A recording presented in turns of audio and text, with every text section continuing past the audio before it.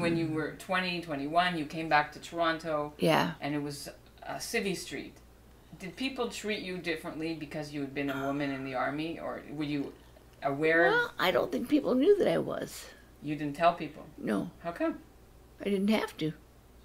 I didn't have to, and they never asked. And if they were in the service,